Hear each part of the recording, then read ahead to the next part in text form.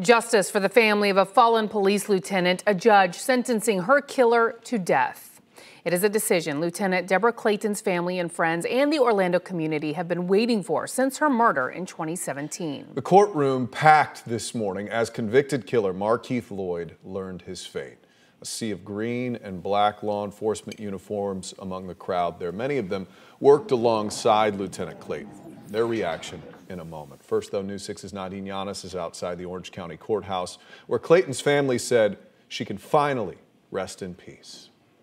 Well, it has been a long 5 years since the murder of Orlando Police Lieutenant Deborah Clayton. You can see her name memorialized outside the Orange County Courthouse, where her murderer, Markeith Loyd, was sentenced to death today. Lieutenant Clayton's family believing now she may rest in peace because they say justice has been served. Thank you, Lord, that justice has been served today. It's been a long 5 years for Lieutenant Deborah Clayton's family, living through 2 murder trials and countless hearings in the case of the state of Florida versus Markeith Loyd, where a judge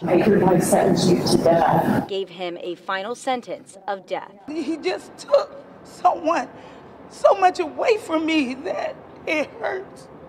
But I'm happy. Thank you, Jesus. Thank you, Lord. Thank you. Now she can rest in peace. Lieutenant Clayton's family celebrating her life in court by wearing pink. Pink was her favorite color.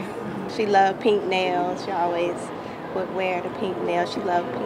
And I love her. I miss her, and I'm so glad. I'm so glad. And honoring her legacy as a community officer with Orlando Police Department.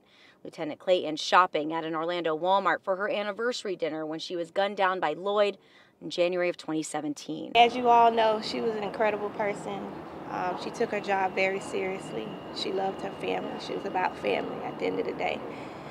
And there will be nobody like her, I'll put it that way. After Loyd was sentenced to death, he too looked up to the sky and started yet one more tangent.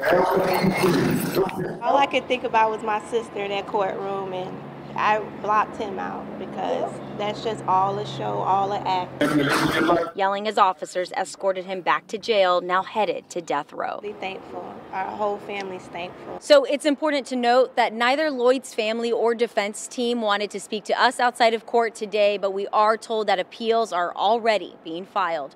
In Orlando, I'm Nadine Yanis, Getting Results, News 6.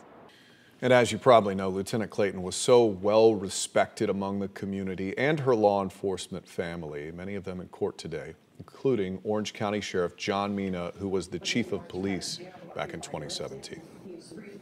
Now it's time for Markeith Loyd to suffer for 23 hours a day in a cell, not knowing when that death sentence is going to come.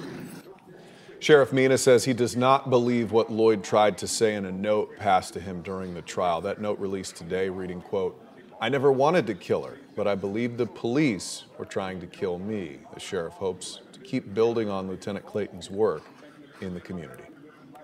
Lieutenant Deborah Clayton was a mentor to the children in his community. Her whole law enforcement career was dedicated to building trust within the community, building those bridges, and we hope she's resting in peace now.